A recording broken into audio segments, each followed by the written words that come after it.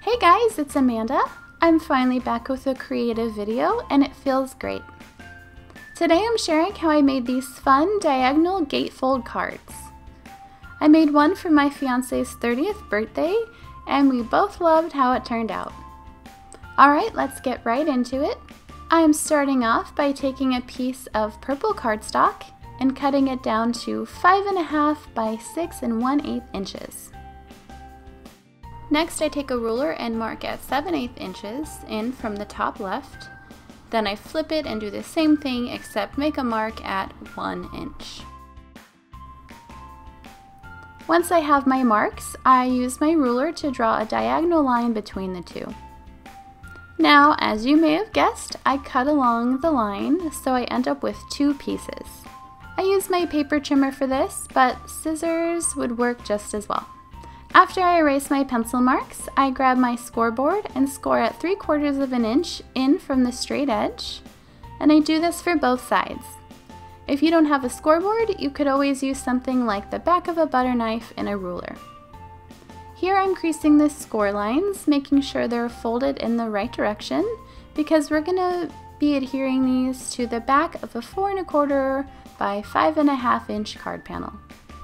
To attach them, I'm just using my tape runner along the straight edge, making sure not to get any on the creases. Then I line up the panel with the crease and fold the side in, making sure to snip off that little extra piece of cardstock. I run my bone folder over the card several times to help crease it down so the flaps don't pop open as much. Here I'm just trimming off any excess with my paper trimmer, but again, you can use scissors if you want to. Now it's time to decorate it.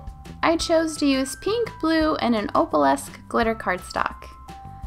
I'm obsessed with stripes, so I'm cutting several strips of each so they are 1/2 inch wide.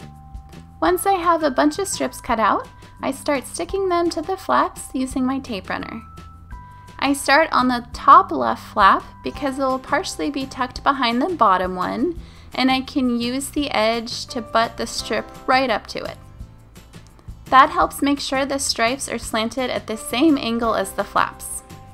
I cover the entire bottom half, but make sure to only add 2 strips on the top because I want to leave a blank space up there for the numbers I'll be using to indicate the age the recipient is turning.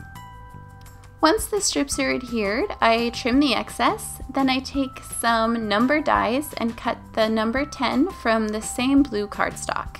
I got these dies from my Tim Holtz Sidekick bundle, but if you don't have these, number stickers or stamps would also look great.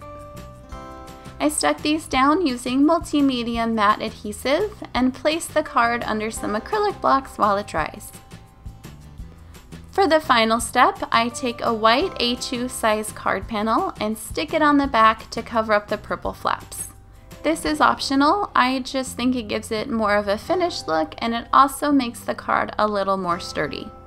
Another optional step is to add a teeny tiny bit of tape runner adhesive to the very bottom corner and then remove some of the tack by dabbing it several times with your fingers. This helps keep it closed, and by dabbing it with your fingers, it ensures it won't tear the cardstock when the card is opened.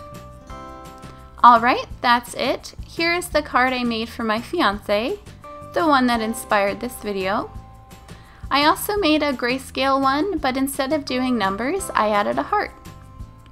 This style of card is so fun to make and surprisingly easy to put together.